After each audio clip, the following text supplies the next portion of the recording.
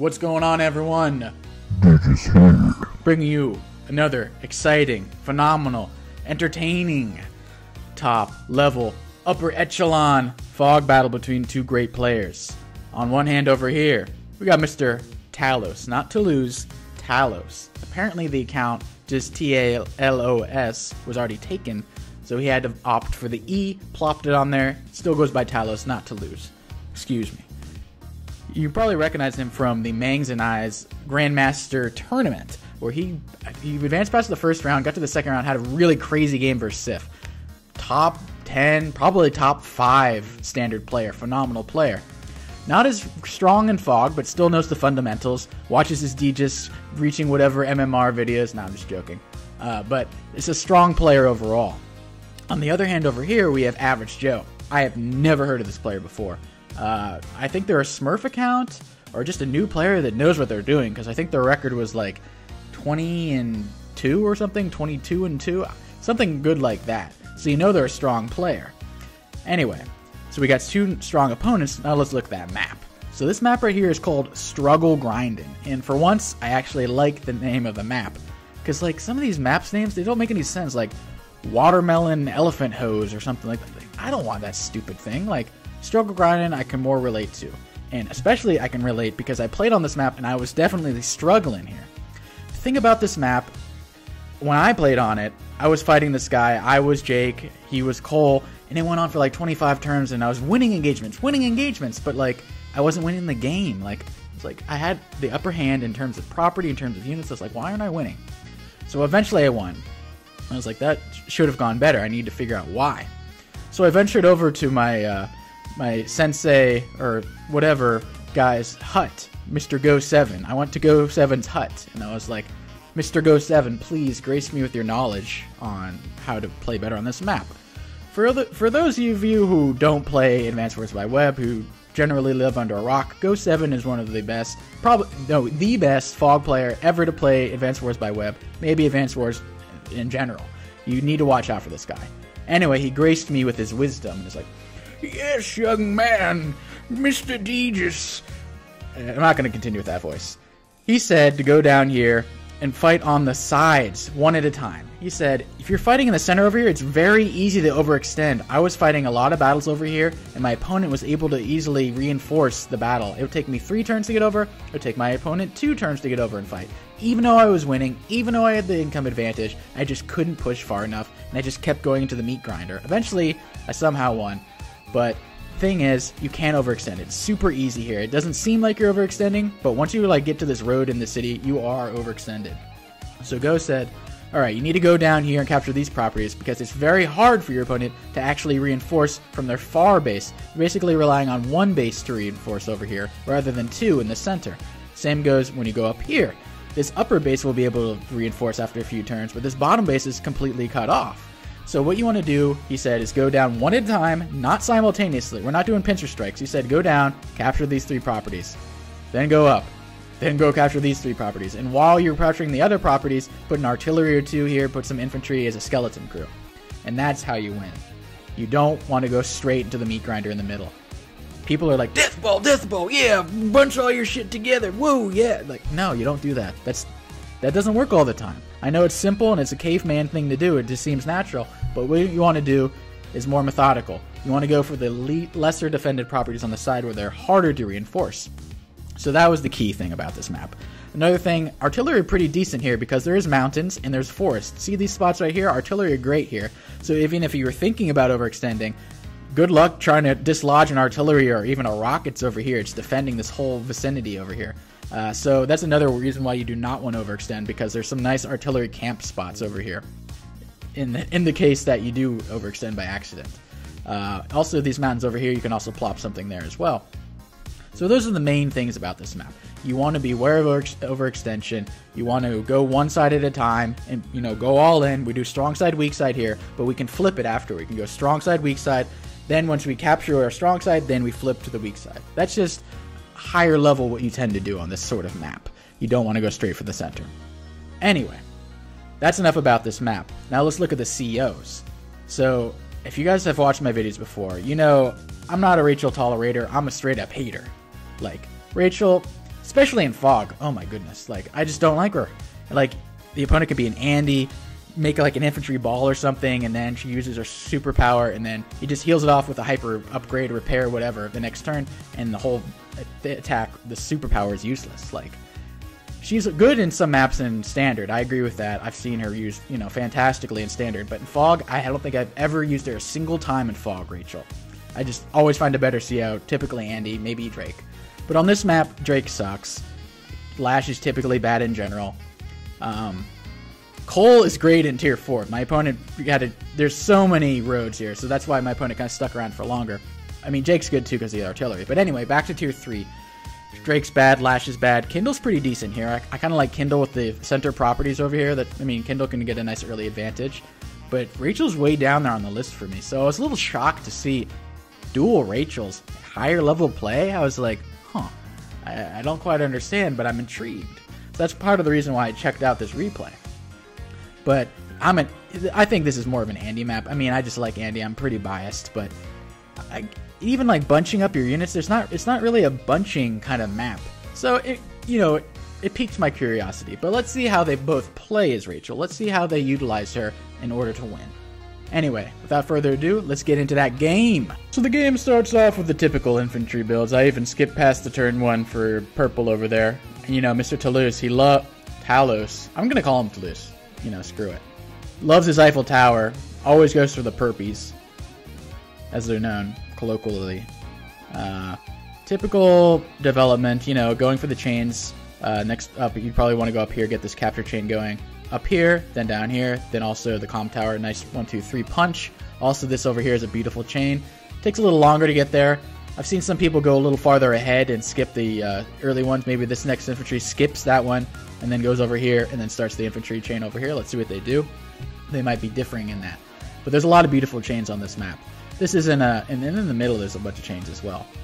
This isn't an infantry struggling map. Infantries are going to have a field day on this map. It's very efficient. If you're like have OCD or something and you like infantry capping, this is the map for you. Talose goes for an early artillery. Already I'm like, okay, that's interesting. You're playing versus a Rachel who doesn't like to bunch up units, but artillery inherently need to be bunched up near other units to protect them. So I thought that was a little curious. Especially with the extra funds, could have easily gone for a tank instead. But I guess Talose saw the use of putting it around the mountain here, maybe down there, maybe over here near the bridge. There's some choke points over here as well. So I'm not an artillery hater. I'm just, you know, versus Rachel, you know. Average Joe over here is conserving funds, not going for the tank, going for the recon. I assume next turn to follow up with the tank. Usually, sometimes when you have the ability to go for a tank but you don't, it's usually because the map is larger or the tank won't become relevant for a long enough time. So the recon can get somewhere quicker, get more vision, understand what's going on quicker, and then the tank comes after that. So I kind of agree with that. A lot of people are just like, oh, start off with a tank. I mean, sometimes you could afford a tank, but instead you go for a recon first, and then the next turn you go for a tank. Or maybe if you get some intel from your recon, instead of going for that tank, you go for the artillery instead. So recon intel can be invaluable, especially with all these roads. Recon is going to love this map. Recons will be skating around the whole time. So I like that recon opening, even though it could go for a tank. Artillery is curious, but I think Talose, if anyone else can figure out, Talose is an expert on unit spacing and like cutting off attacks and whatnot, as you'll soon see. Maybe, I'm not sure, but from what I've seen in the standard matches, he knows exactly how to cut off opposing units from attacking his units. Very good at unit positioning.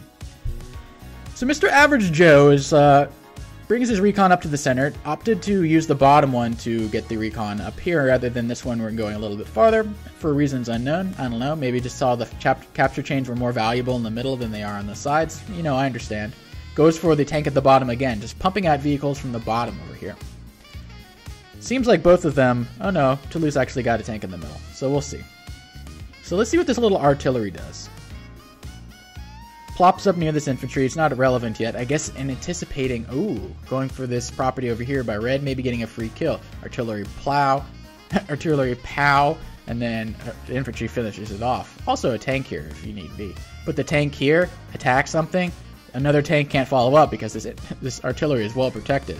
Look, we got a river here as well. Like I said, artillery pretty decent on this map. I don't disagree with building artillery. It may be a little early. Maybe that's just me. I like to know what's going on in the recons first, or a tank. Now building a recon.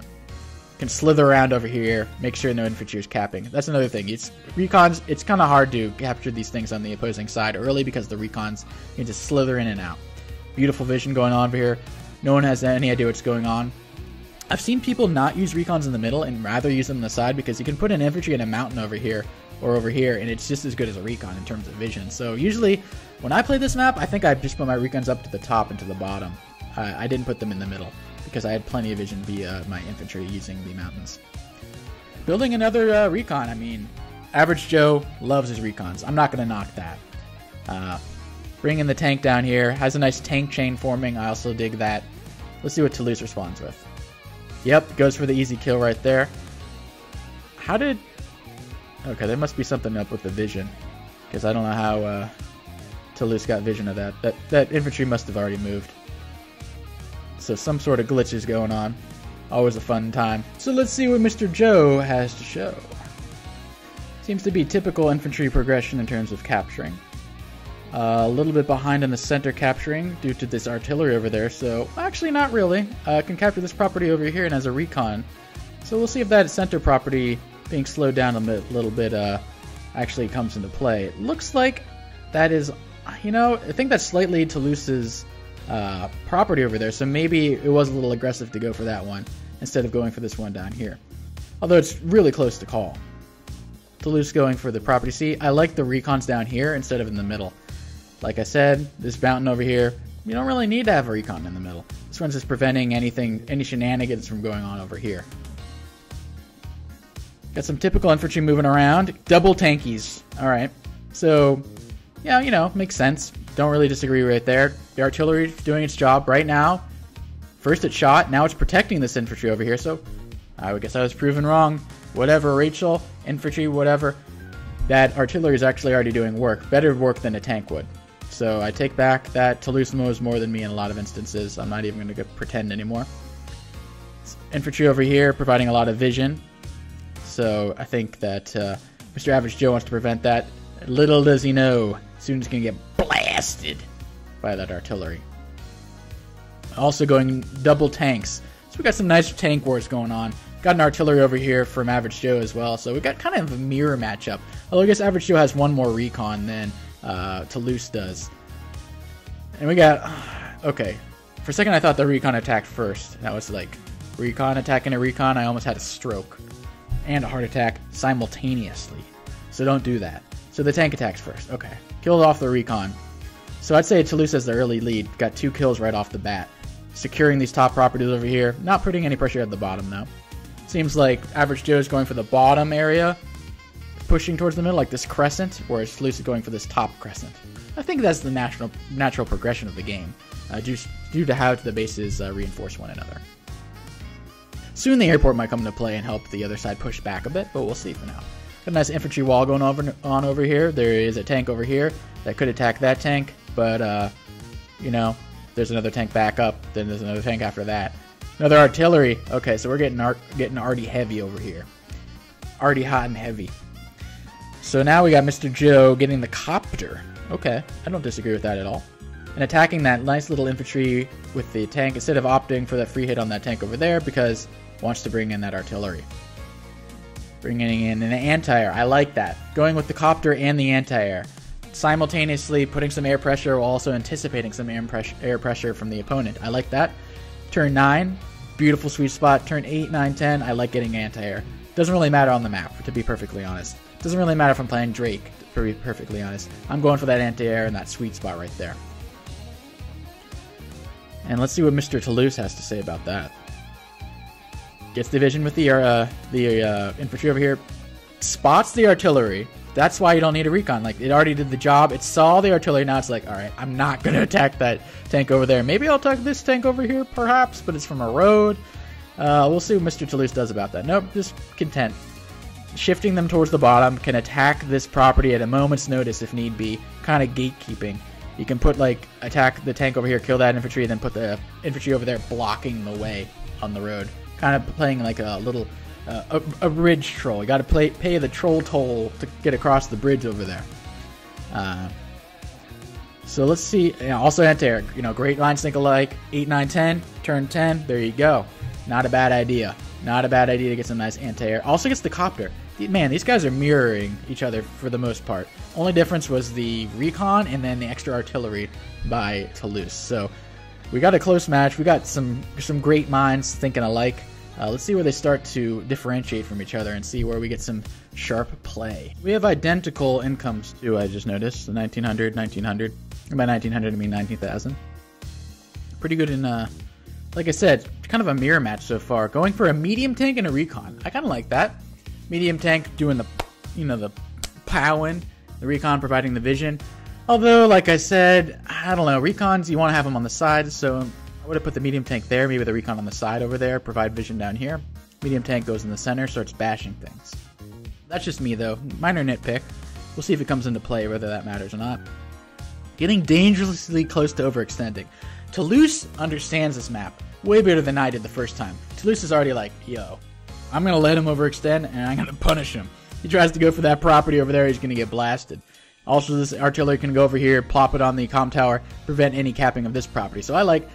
Talose just has a natural knack of understanding maps, it seems.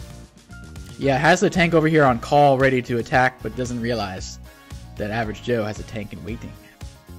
Although, I guess you can take that off with getting a nice tank engagement there, but it would interrupt the cap.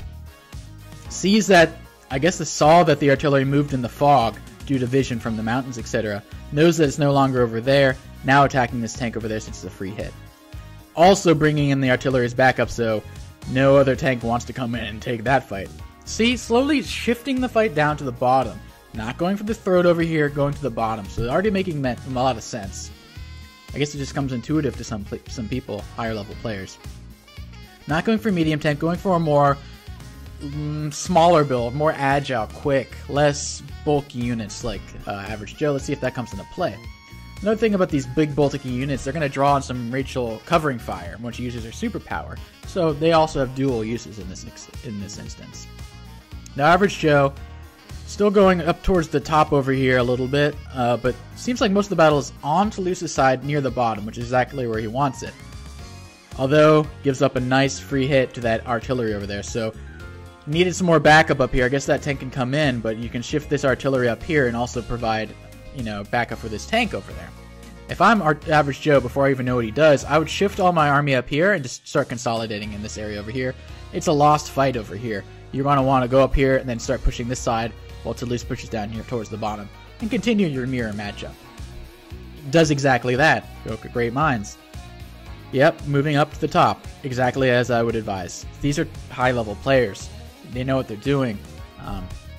Where's the first... Okay, the other battlecopter's in the middle. And Talose's anti-air's up here, anticipating the airport would attack over there. So I think that Average Joe has that in mind and wants to shift down to the bottom where Talose would not be expecting the copter attack, which I also like a lot. So Talose comes down, attacks the recon. So the recon actually slid all the way down over here, got a nice 4 hit. I mean, it's dead next turn, but, does a good amount of damage to that. A poor little artillery. Even now, a tank's coming in to get a nice hit off this missile silo onto a planes tank. Ouchie. Healing that. Oh, this might be a nice... Oh, no, it's not full HP. That would have been even more beautiful. Got a full HP tank hit after that. Bringing up this copter up here to the middle, I would assume, just mirroring Average Joe's play. Yep, you don't want to keep it on the airport side because your opponent will easily anticipate that. Once you get to the higher levels, you want to front shift your airport and your air units to the other side. Not front shift your airport. Front shift your air units away from your airport so your opponent is caught off guard. Now let's see what Average Joe has in store for Mr. Talose. So, Mr. Joe goes for the bottom over here. Gets a kill on the... I would have done the vision. Whatever, I don't think it matters. He put us... He might have seen him go for the cap right here. I probably would have killed that and then go for the cap. Minor nitpick. Copter comes in, gets a nice hit off on the tank. But the anti-air is waiting right there, literally. Mr. Joe gets off a hit there. Going for the surround on the recon. Barely gets the kill. Got a little lucky with the luck there. Wants to probably get the tank there to position, but I think sees that this copter is essentially 100% dead due to the... Actually, I don't know if he has any vision on the copter being dead yet. Attacking a ghost over here. obviously an infantry. And, yeah, it seemed like pretty standard, except for the rockets. My goodness, what are those rockets doing over there? I guess put them over here and then have range on the city. Maybe even put them up here. I don't know. I don't like rockets, man, in Fog. It's just, I'm not a rockets person in Fog. That's just how it is. You know, if it's standard, I'm Team Rocket, you know, Pokemon, whatever. But if it's Fog, I'm not doing that. So, goes for the copter kill. Copter comes in, gets a nice hit on the artillery. Now there's a lot of damages to be done. And then, Talose pops the unheard of Rachel power. When I made my YouTube video about, like, oh, but the COs and when to use their powers and stuff in the CO category stuff I made, they're like, yeah, whoever uses Rachel CO power, you only ever use your super CO power, even in Fog. and I was like, yeah, okay, well, some top level players like Go 7 and apparently Talose use it, so you need to shut your little mouth, person. So let's see what Talose does with this. Gives you an extra, what? A lot of luck. 50%? 40%? I think it's 40%. I don't even think that's great. 40% extra luck, but let's see how it does. Great engagement so far. That's like equivalent to probably like a 30%, 40% power boost, so that did a pretty good job right there. Also another great engagement from the luck.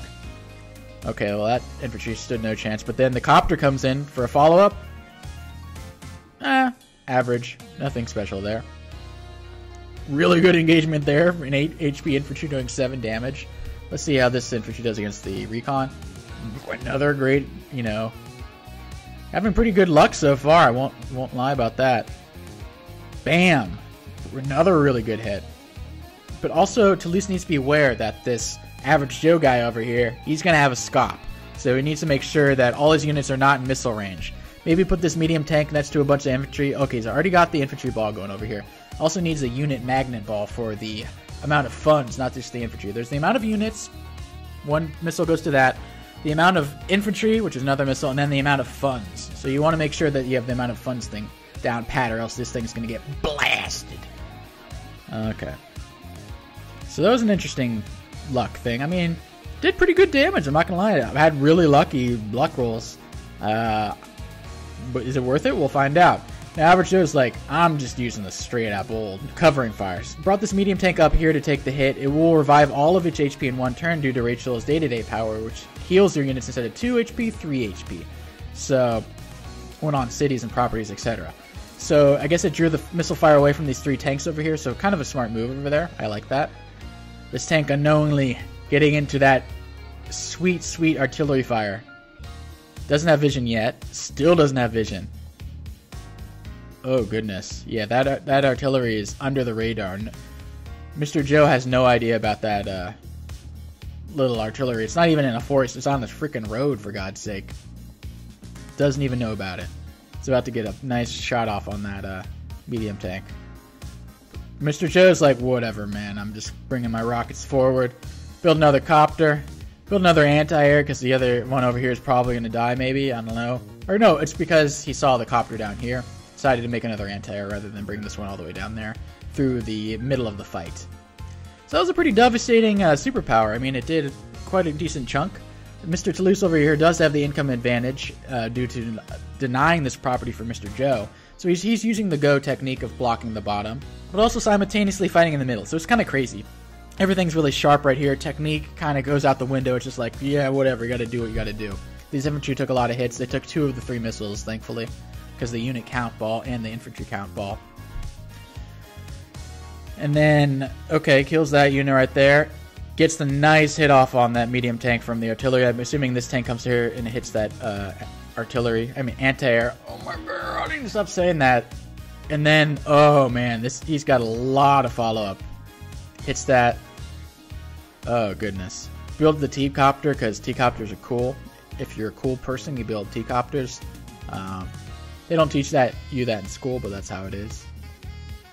Builds another anti-air, because this one's going to die. Knowingly do this. See, you don't want to overextend. Like I said earlier, you plop an artillery there, it's going to get hammered. Also, if you're feeling feisty, maybe even a rockets. So, Talose needs to be careful not to overextend again.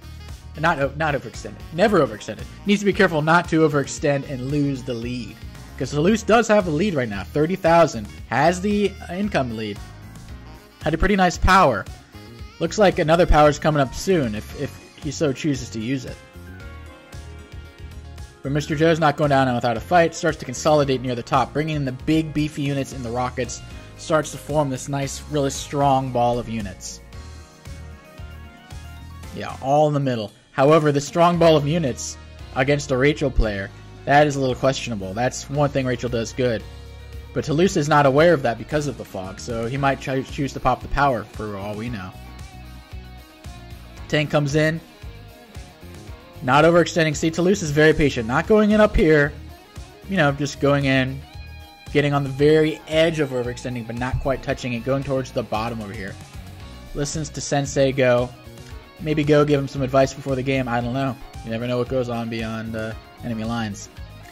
So Mr. Joe over here is like, screw it. I'm going for the attack up here. I see these stranded tanks over here. I got a medium tank. I got artillery. I got rockets. Oh, doesn't go for the attack over here. Sees the big medium tank over here. Doesn't want to take an engagement over there. I kind of would have taken it and then moved my rockets up. But I guess a little bit afraid of triggering an extra amount of funds for Talose's power meter. And then would pop the Super CO power. Maybe that's what was going on. Rockets is content here. And the artillery moves up. I would have moved the rockets there.